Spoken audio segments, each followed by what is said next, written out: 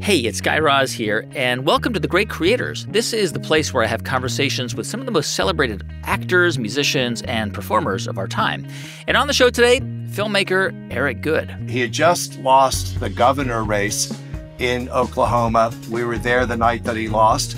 He barely had any votes. And the next day, he disappeared. Poof. He left his zoo. Eric is probably best known for conceiving of and directing the hit show Tiger King, which became one of the most watched Netflix shows ever at the start of the pandemic. But it was never supposed to happen that way. Eric was originally filming a documentary detailing the lives of quirky exotic animal owners like Joe Exotic. But the story took an unbelievable turn into a true crime story when Joe Exotic hired a hitman to kill animal rights activist Carole Baskin. I'll let Eric tell the rest. So without further ado, enjoy this conversation with the director of Tiger King and Chimp Crazy, Eric Goode. My family had what we called a family ranch, which my grandfather had bought in about 1930. And so it was a place for my family to go every summer. And so I spent every summer in Sonoma, and I had a kind of feral existence, as my mother likes to describe it. We were just, kids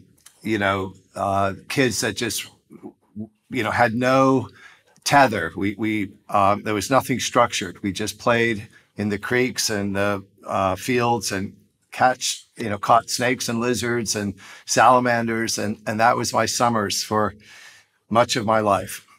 Tell me about your relationship with animals. Well, so my father was a teacher of art and art history and English, and he somehow couldn't keep a job for very long. So the longest we ever lived in one place was about 3 years. So the one stable place was Sonoma and this ranch where we summered.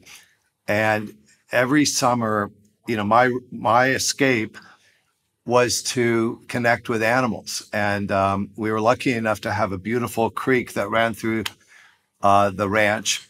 And we had native steelhead and pond turtles and red-legged frogs and things that today I took them for granted back then. Most of those animals are no longer there. They've since disappeared.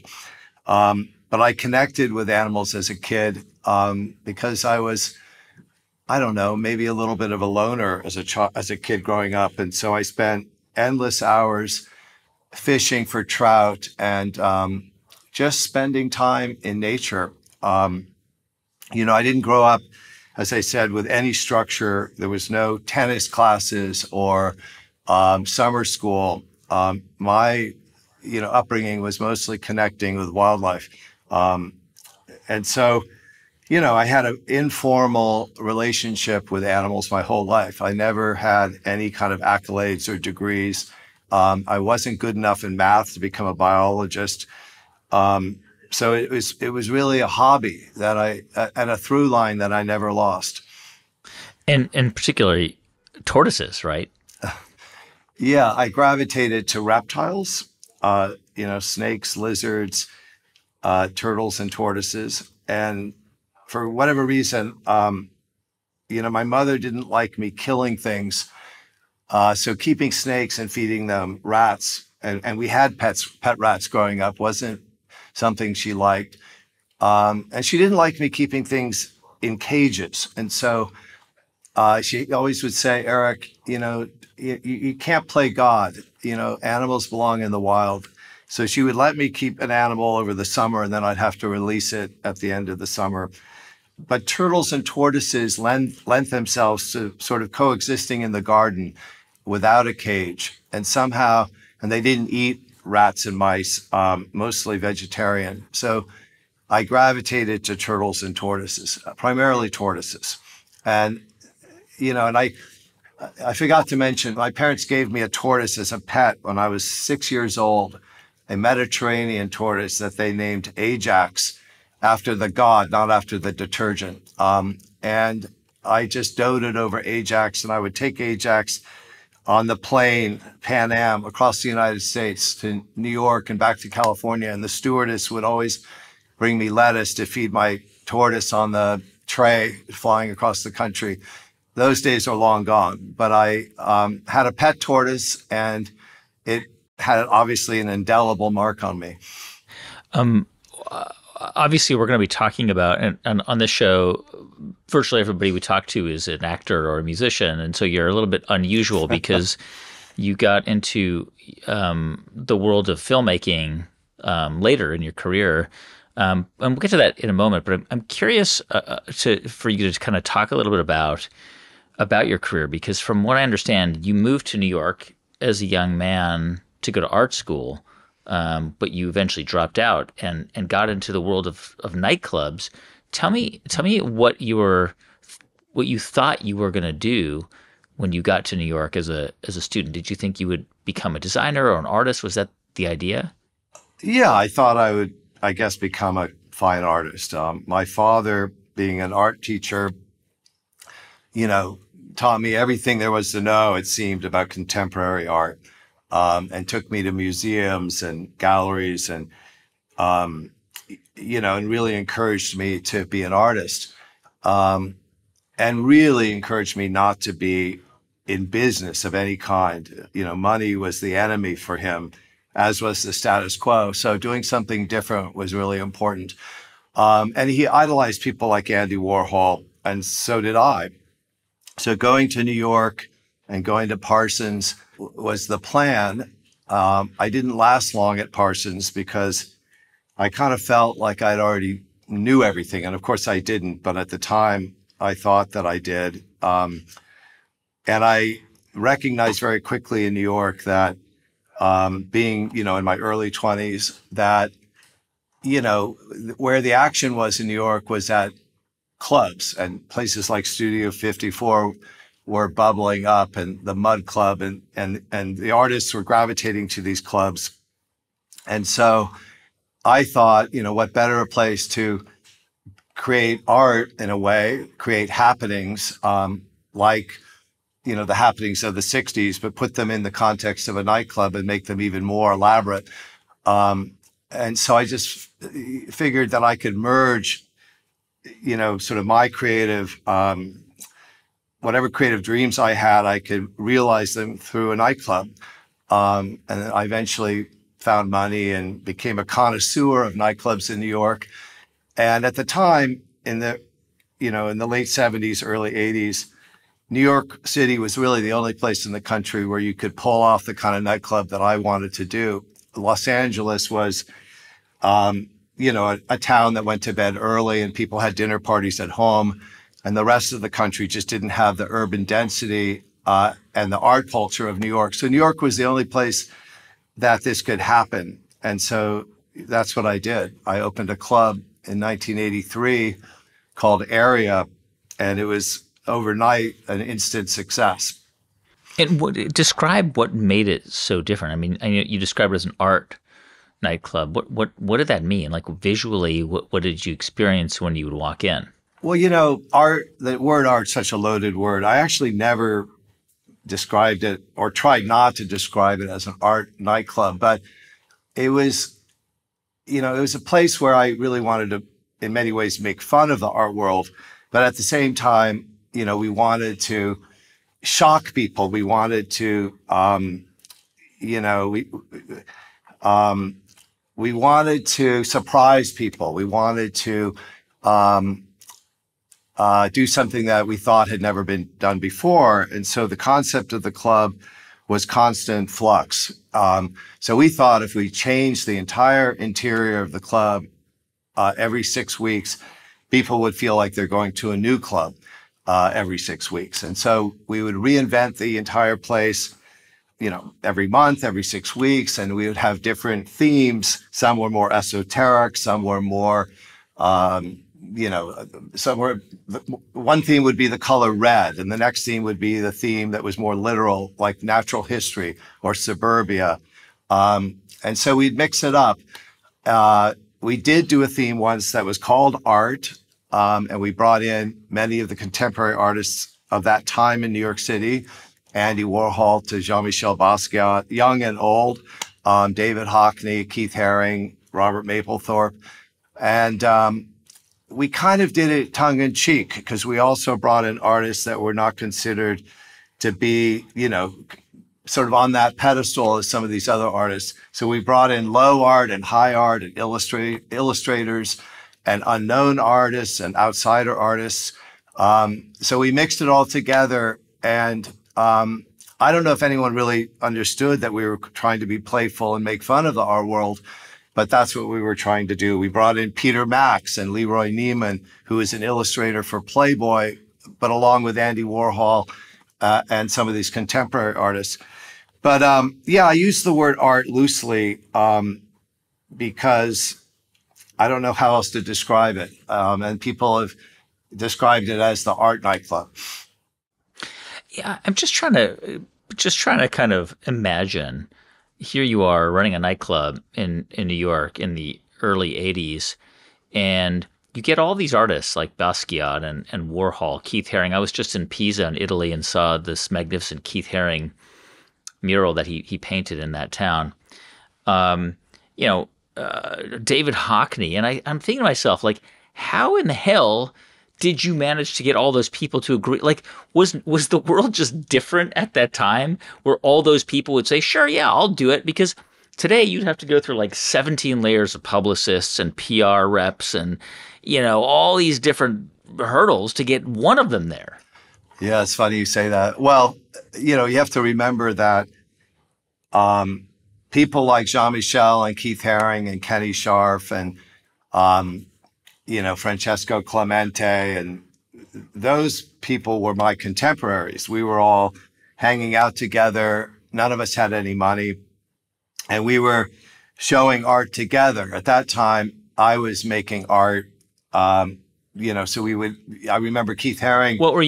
Tell me what you were doing. I was doing pieces that were kind of similar to what Damien Hirst did 10 years later. I would use taxidermy and natural history as sort of the theme and build these display cases with objects in them, whether it's human skulls or, a taxidermied pig or black crows. And I would do these assemblages that were sort of large Cornell pieces. And that grew into, sort of more macabre ideas. Like I started breeding flies, house flies, and pinning them and making sort of designs out of flies and insects, but especially flies, where I'd make these kind of geometric patterns. And Keith Haring put together a show in 1981 at the Mud Club. And I was in that show, and I remember my piece was Etch-a-Sketches that, of course, are ephemeral, but my piece sold first, and I was so excited, and Jean-Michel's piece didn't sell. But we were all in that show together, Jean-Michel Basquiat, Kenny Scharf, and we all grew up together in New York City. So we were all trying to make a mark. And conversely, Andy Warhol at the time was in a slump. And so he wanted to be a part of the younger scene. So to get everyone to come and participate in the context of a nightclub, all you had to say to the young kids was, Andy's going to be involved. And all you had to say to Andy Warhol was Jean-Michel was going to be involved. Wow. And everyone came. Could you have imagined back then? I mean, you're talking about people, you're talking about artists whose work, Warhol was, of course, already rich and famous, but, Basquiat and probably Haring, their work sells for tens of millions of dollars today, right? And I think when Basquiat died, I don't think he was a wealthy man yet. If you had gone back in time then and said, look, this is going to be some of the most prized art in the world in like 20 years, would you have been surprised? Well, I always liked Jean-Michel's work. And Jean-Michel and I were, very close for a number of years. He went out with my sister for a number of years. And she got addicted to heroin along with him. But, we didn't think like that back then. We didn't think about money and art as a commodity. We thought of art as ideas. And so I remember when we did the art theme at Area, at the end, we took sledgehammers and broke down the huge, beautiful Keith Haring mural that he had painted, and we threw it in the dumpster. We painted over the Hockney swimming pool that he did. We threw everything away. I remember throwing away one of Jean-Michel's pieces and never thinking that, this would be something that we would commodify later. So we didn't think like that. It was a very, we thought of everything as being ephemeral. Yeah, I mean, and arguably a much better time. I mean, that you're in New York, like I probably Madonna was hanging out with you like early, before she became world famous. It was just a different time in New York. I remember Madonna at a bar called Lucky Strike where she was bartending. Sure. It was a different time and no one had any money, at least in the downtown culture of Manhattan.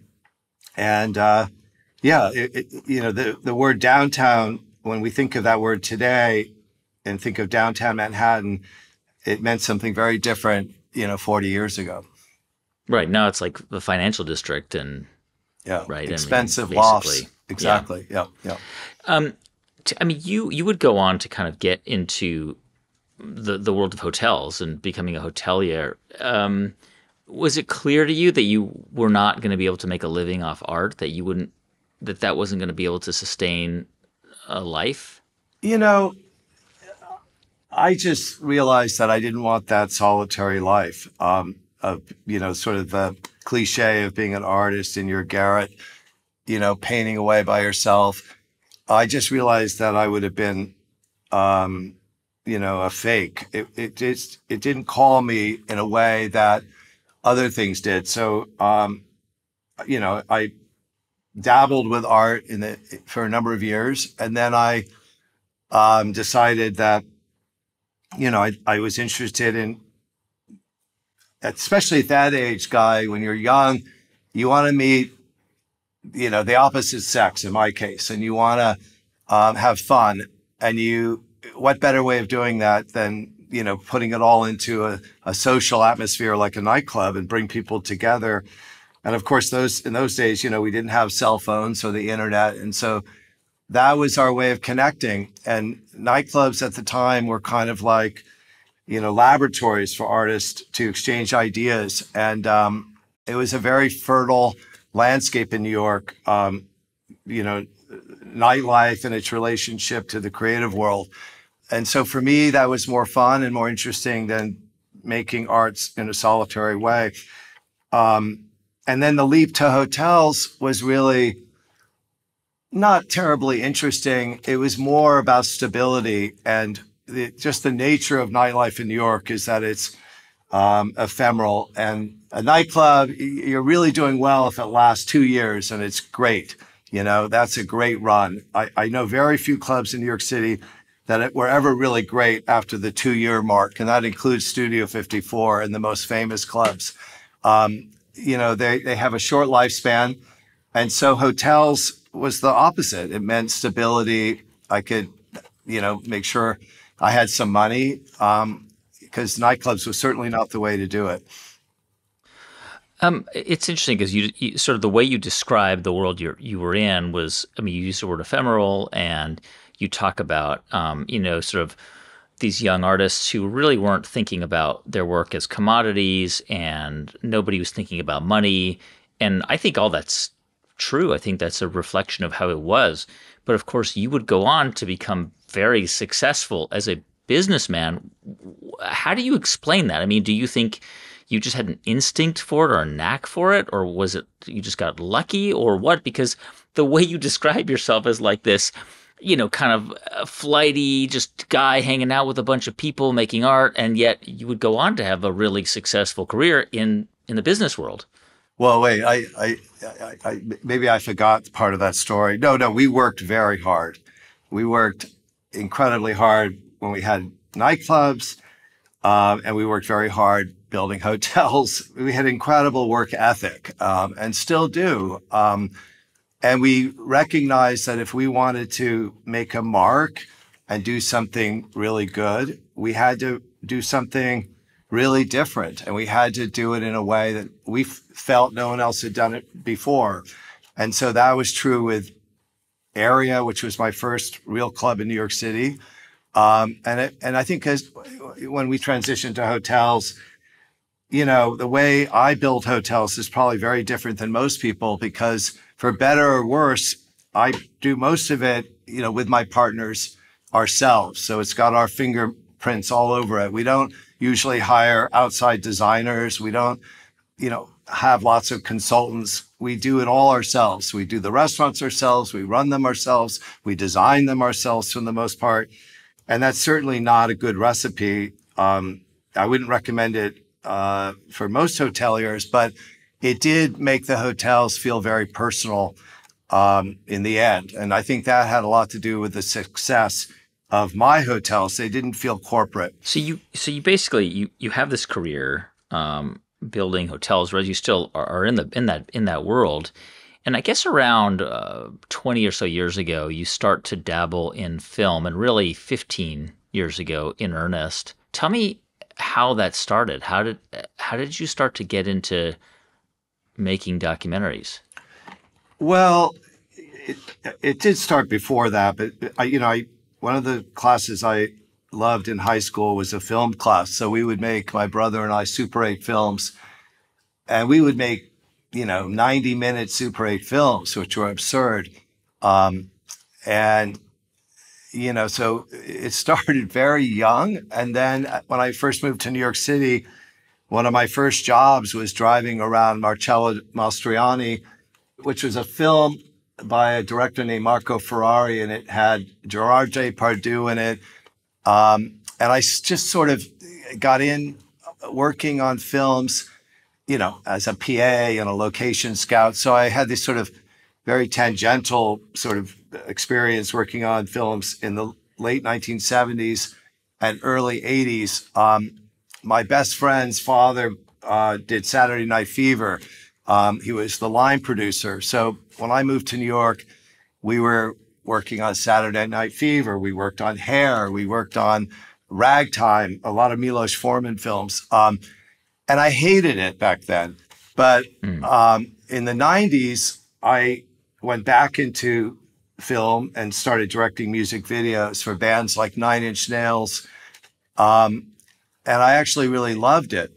And that was because, for the first time, like it was for me in high school, I could do what I wanted.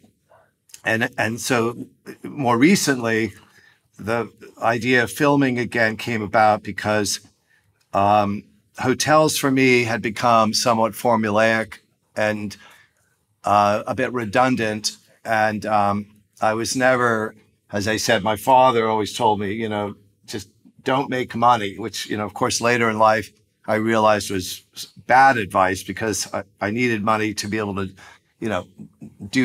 do things that I wanted to do. Not that I wanted to buy expensive cars or clothing, but I needed money to be able to actually make a difference in the world and do things that were creative. So I had been traveling all over the world in pursuit of my turtle conservation work. And I remember a meeting where I was meeting with a producer one day, and I said, I really should film some of the people I'm filming around the world. And one of those people was a famous reptile smuggler who is sort of known as the Pablo Escobar of reptile smuggling in Asia. And, my producer friend said, well, how are you going to make a documentary without getting killed? But one thing led to another with my travels around the world. And I eventually decided to start filming with a proper crew because I'd been filming badly using a little Sony video camera, and all the footage was pretty terrible. So I eventually ramped up, and that was probably about 18 years ago. And I just started filming this world that I was involved in, which were animal people. And what was the intention? I mean, was the intention maybe I'll do something with it one day? Well, it was very loose at first. And then I thought, maybe I'd make one film on the extinction crisis, which was really what I was covering. I was filming, the guy that owns the most rhinos in South Africa in the world. I was filming, monkeys that were being bred for medical research. And, Mauritius. I was filming in Indonesia, people that were collecting butterflies for the butterfly trade and birds. So I was just filming all different aspects of, sort of this extinction crisis that we're in today, the sixth extinction, the first man-made extinction. And, to make it a short story, one day, a producer friend of mine that had some of the footage showed it to CNN. He had just done a film with Leonardo DiCaprio, and CNN had passed on that film, I believe. And he showed CNN some of this footage, and they said, "Oh, we're interested in that footage. Who's this guy?" And so the next thing I knew, I was making a pilot for CNN where I was the host, which I never thought was something I wanted to do and still isn't. But and it was a series about our relationship, humans' relationship with animals, whether it's collecting animal for exotic pets or consuming animals or wearing animals like exotic furs or hunting animals like big trophy hunters do. It was a show on CNN that would be covering our relationship with the animal world. We made one pilot, and at the time, CNN had enough, I think, middle-aged white men. Anthony Bourdain was still alive at the time, and they decided not to go forward with the show. So I was disappointed, but I, pulled myself back up, and eventually that's what led into the making of Tiger King, where the sort of what I was filming that I didn't shoot for CNN. And I always saved the Joe Exotic story, and that wasn't part of the CNN pilot. So that became Tiger King. All right, so let's talk about that. I mean, first of all, your approach initially when you were gathering this footage, you didn't have a story. Like a lot of documentary filmmakers, right? They'll have the story outlined, and then they will go match that story with pictures, right? And I was in television many years ago, and oftentimes I'd say you make a TV story, you have an idea, and then you go match the pictures. Or you've got a framework, right? And oftentimes you have a sense of how it's going to end. But it seems like you really were just gathering a bunch of stuff, waiting for the story to emerge. And the story that eventually would emerge was this guy that you ended up filming, Joe Exotic. Is that how it unfolded? Yeah, I mean, yeah, you're absolutely right. I would never recommend to anyone that this is a smart way to make documentaries. It's a crazy way to make documentaries. It's amazing, but it's crazy. Yeah, it's definitely not. Anyway, yes, I cast a very wide net guy and filmed many different subcultures of this crazy animal world. And, like I said, I was filming all over the world, thinking I'd sort of, somehow put one documentary together about, our perverse relationship with the animal world. And it really started, my focus was really the reptile world. And I was filming in South Florida, reptile smugglers, reptile dealers, sort of the Breaking Bad of the reptile world. And somewhere along the way, and I think this is chronicled in Tiger King, a guy showed up with a snow leopard in the back of his van and trying to buy some venomous snakes at this reptile dealer's place. And that sort of perked my interest. Like, how can you just buy a snow leopard in South Florida? And that sort of was the turning point into the big cat world. And I started filming big cat people, and most of them were not terribly interesting. Or, they actually were interesting. But anyway, I kind of, as time went on, it started getting narrower into Joe Exotic and Carole Baskin and the characters that are in Tiger King. And yes, I never thought in my wildest imagination that while I was filming that something as crazy as Joe trying to kill Carole would take place contemporaneously with filming. And so, when I found out that that's what was happening, it was one of the most mind-boggling things. I'll never forget it.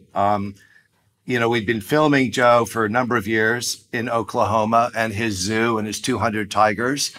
And one day, and we're filming simultaneously Carole Baskin in Florida and her big cat rescue. And we're filming some other characters, Doc Antle in South Carolina, another big cat person.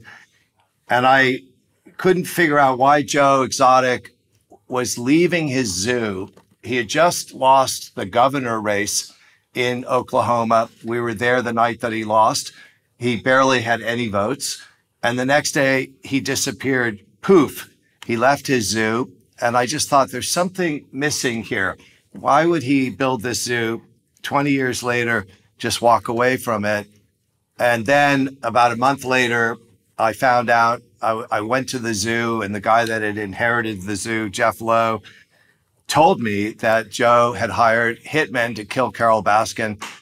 And it all made sense. And I was blown away. And it was like one of those amazing things that happens when you're filming a documentary. And of course, it's gold. As much as it was horrible, it was just the most incredible, gift in a way that would happen. And and of course, the pandemic happened, and who could have planned that? So we had a captive audience when Tiger King dropped.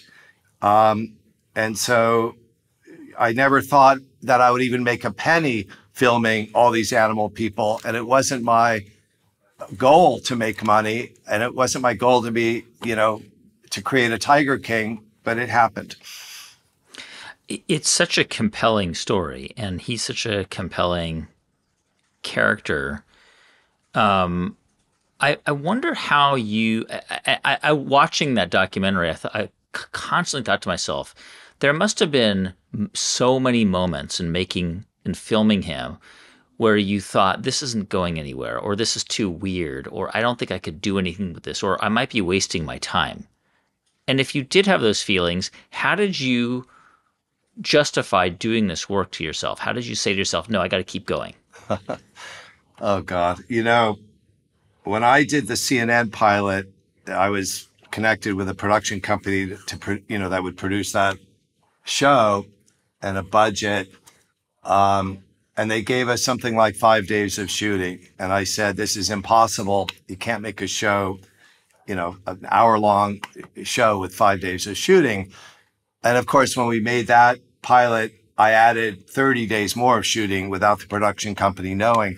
But in the making of Tiger King, we just filmed when we thought, whenever we thought we might be missing something, or possibly missing a moment, even the most tangential character we wanted to film. So, of course, in the end, I would say half the characters we filmed never made it into the show, if not more, which is disappointing for of course, the people you film. It's very frustrating, but it's like I said before, it's not a recipe to make money making Tiger King, because I can't even tell you how many days of shooting that took. And, of course, it spanned over 5 years, the making of Tiger King. But it's not a recipe that I would follow. I can tell you, because I know right now that our new show that's coming out on HBO about chimpanzees also took about 4 years to film. And I know that we shot for over 200 days. I think it was 230 film days to make 4 episodes, 60-minute episodes on this chimp story. And that, most people can't do that. I mean, just going back to Tiger King for a moment before we talk about the new documentary, do you have a rough estimate of how many hours of film you captured over those 5 years? Yeah, I don't, but it would be,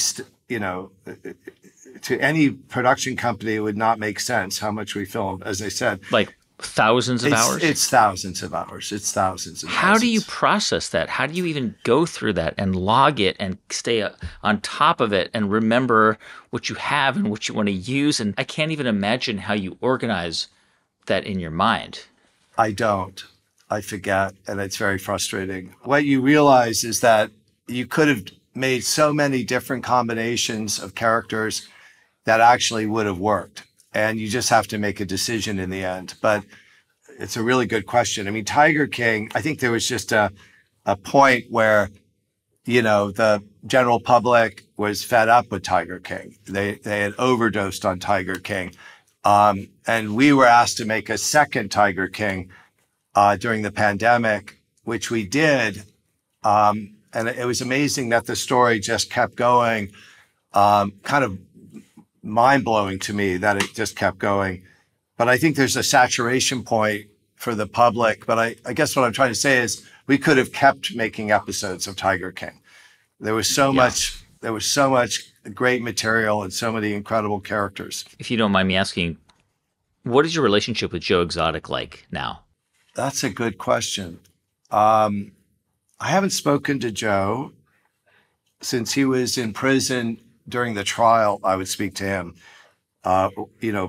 before he was convicted. So I haven't spoken to Joe for quite some time. But I can tell you that, I sat in the courtroom every day while he was, in federal court, and the government had given him a plea deal, which had he taken it, he would be out of prison today. I think they offered him 6 years or something, 6 or 7 years. But he was so bullish that he was going to win, and so delusional. So my last conversations with Joe were just having to, listen to him tell me about how he was, not going to get convicted. So it's quite sad, that he didn't take that deal and he's going to be in prison, unfortunately, for another however long it is. I think his sentence was about 22 years. So he's done, 6 or so years. He'll be 80 or whatever he'll be if he gets out. Don't get me wrong. Joe did a lot of really bad things, but I don't think the sentence fully fits the crime. But I haven't talked to Joe. Of course, had Tiger King not come out, Joe would have never have received the attention and the interest from lawyers that are working for him today. So it was very positive for Joe, but I don't think Joe looks at it that way. Yeah. Tell me, you have a new documentary out called Chimp Crazy, and also a compelling main character named Tanya Haddix. And this is basically about people who are obsessed with and keep chimps as pets. What is it about these kinds of characters that draws you to them? I mean, all of the people that you had in Tiger King, the people in Chimp Crazy, I don't want to be judgmental about people in any way, but they're quirky, they're eccentric. They are. I mean, you have to be. Even Carole Baskin, who's an interesting person for sure. They're all, they're different. How can I say it? Okay. And they make compelling characters, right? For sure. Yeah. What is it about them that draws you to really study them? Because I guess you could make an argument, and I'm not making this argument, but one could make the argument that, well, they're just easy targets because they're so weird. Yeah, I mean, that's true. You could say they're easy targets, and therefore, I'm exploiting them because they don't know better. That's a real balancing act for me, because, this world, this animal world, I should first say, largely it's very guarded. Many people in the animal world don't let people in easily. They worry that you're the federal government wanting to take their animals away. They worry that you're an animal rights activist. They worry that you're going to steal their animals. So there are all kinds of worries. And so they're very guarded. But to answer your earlier question about what attracts me to this world, I'm interested in the animal world, but this is really something more than just the animal world, because it's about finding people that, really march to the beat of their own drum and live a life that, that we in New York City or in San Francisco, we're not aware of these worlds. And I've always been interested in outsider art, but also people that do things completely outside of the mainstream and the sort of the world that we know. And people, having lived in New York City for over 40 years, everyone always thinks that, New York City, you have to be in New York or you have to be in Los Angeles. You have to be where the action is to make films. And I really,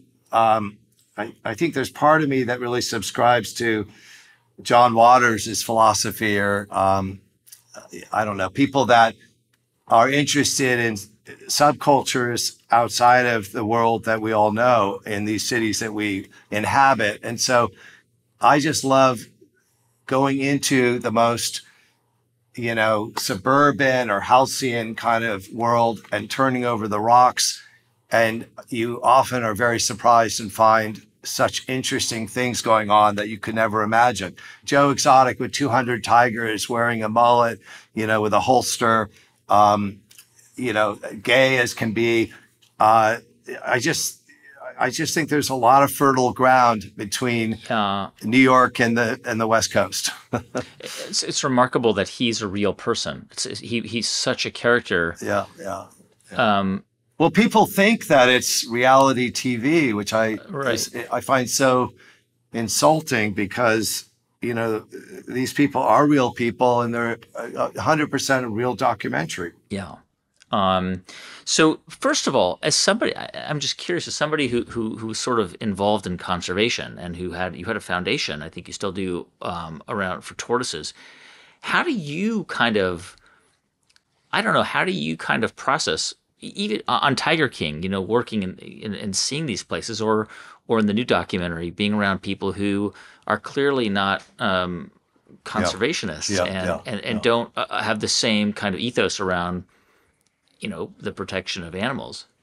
Yeah, I don't want to conflate what I do with conservation with these films because they're really completely, separate. My interest in these subcultures and people that keep these animals, and it could be chimps, it could be, tigers, it could be reptiles, it could be, tropical fish. I'm interested in obsessions, and I'm interested in just people that have obsessions. I have an obsession with turtles. But sometimes obsessions, I think, can be a really great thing because it makes you want to wake up in the morning and do the thing that you love. But they can also turn and become, quite dark obsessions. But I think there's a balance. But I've always been interested in people that have these obsessions. Collecting.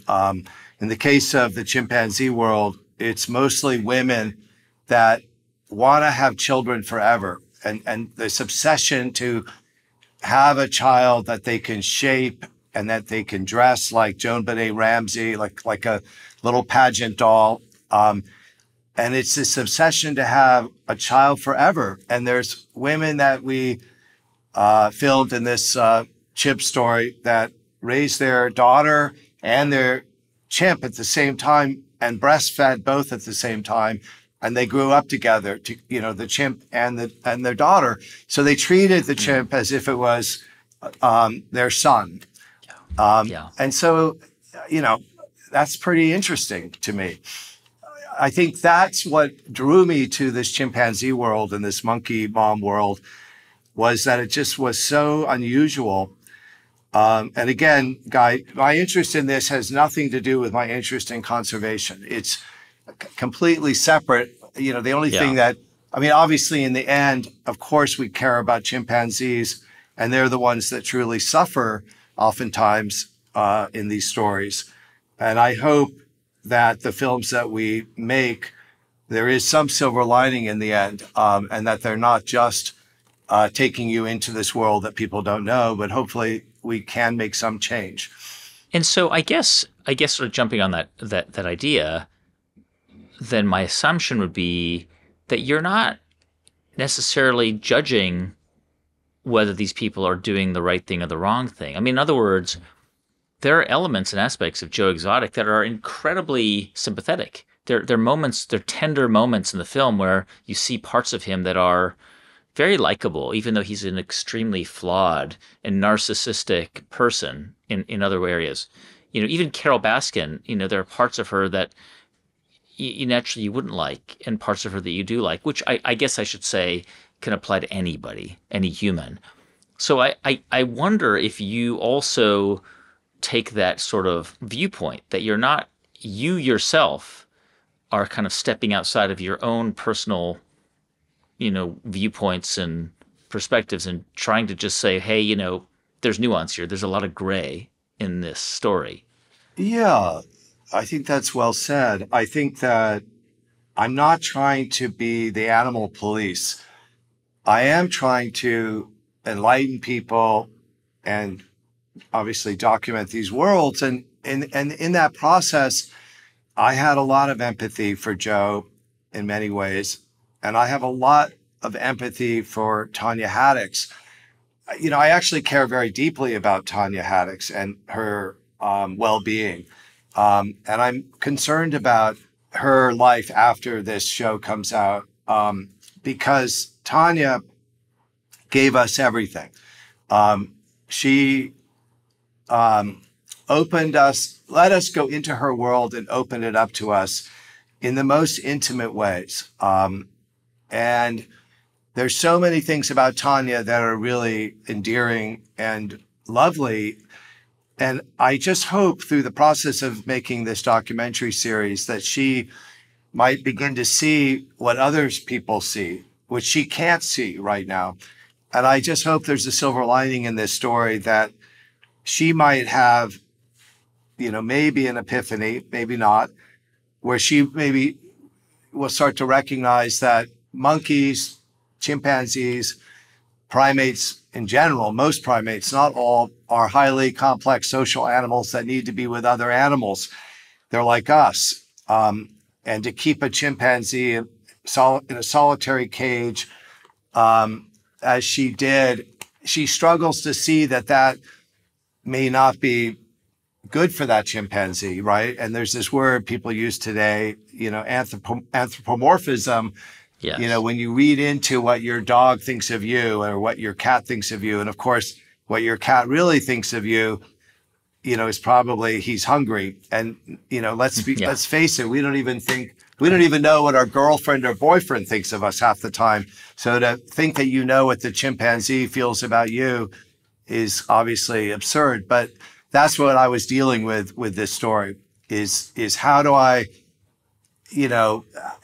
somehow, maybe through the process of making this story, try to get these people to start to understand maybe what they're doing isn't the best thing for that chimpanzee.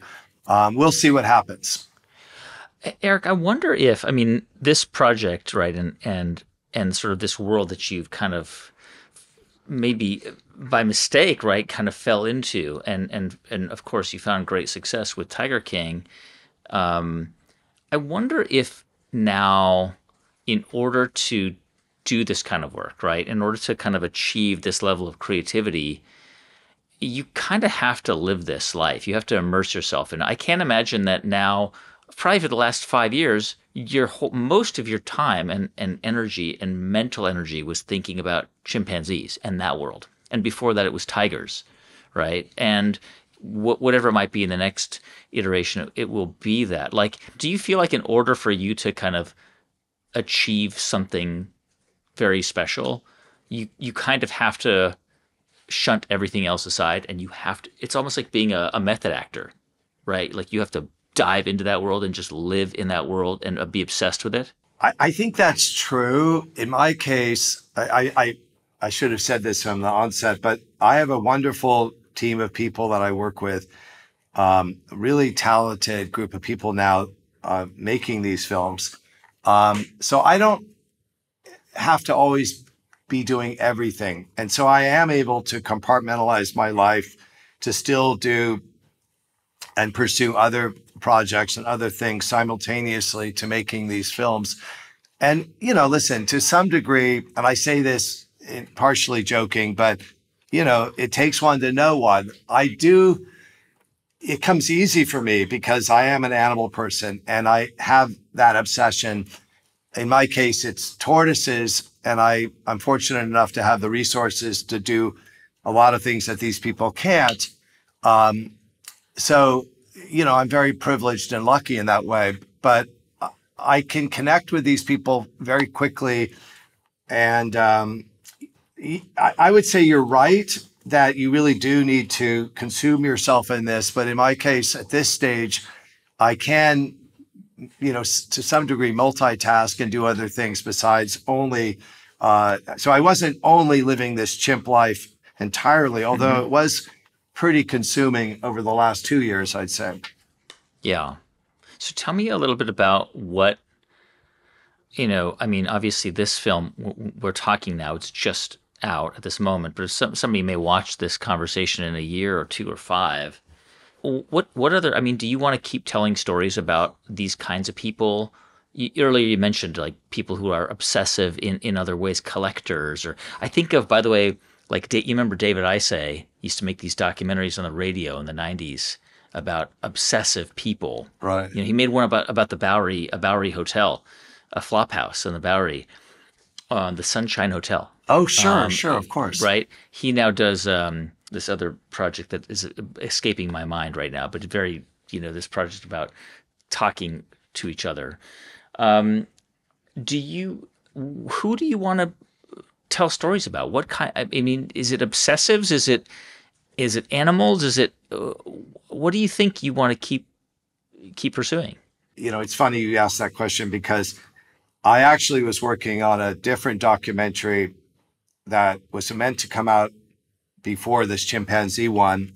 And for whatever reason, the chimpanzee story is coming out first. But I didn't want to come out with something that was so similar in many ways to Tiger King, because obviously, or maybe not so obvious, I don't want to, just make the same thing over and over again, just exchanging, chimps with tigers.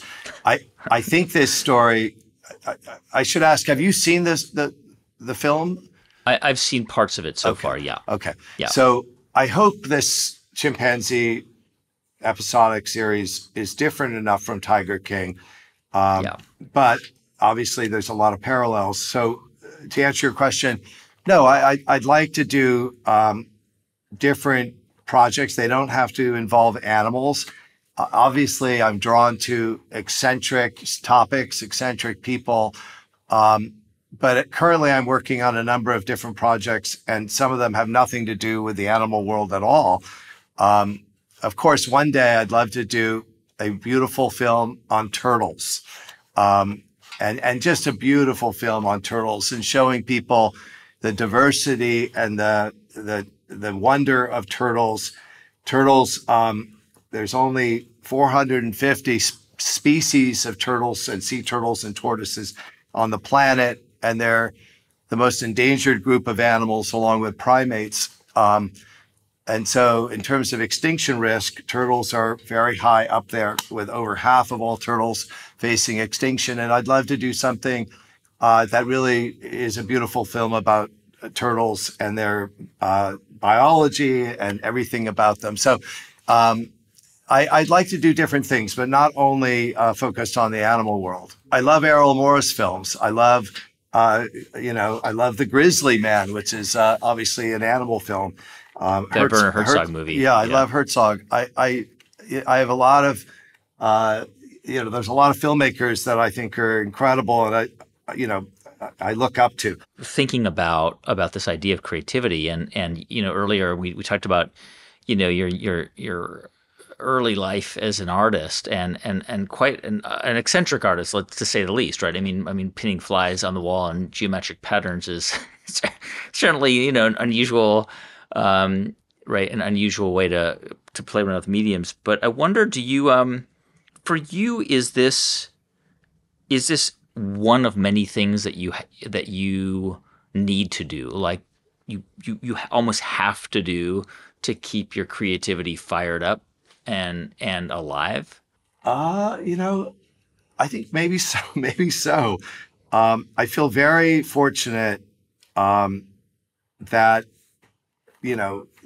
all of these things that I did culminated with Tiger King, because that wasn't, where I thought I would land.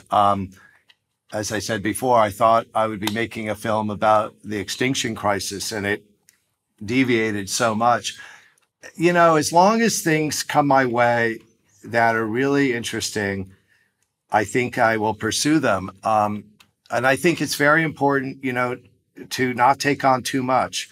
So I do think, back to what you said before about submersing myself in the chimp world, I do think you really do have to submerge yourself and really focus. And as you become more successful, the tendency is that people throw more projects your way, and it becomes hard to say no. But I think saying no is really important, because you can only do so many things well at the same time. It's true. It's true. Eric, thanks so much. Thank you, Guy. Thank you very much for having me. Hey, thanks for watching my conversation with Eric Goode. His new 4-part series, Chimp Crazy, is now available on HBO Max. If you want to see more videos like this one, please subscribe to this channel. We post new conversations every week. And of course, we are an audio podcast as well. If you want to listen to this show, search for The Great Creators at Apple Podcasts, Spotify, or wherever you listen to podcasts. I'm Guy Raz, and this has been The Great Creators from Built It Productions. I'll see you back here next week with a brand new episode. Take care.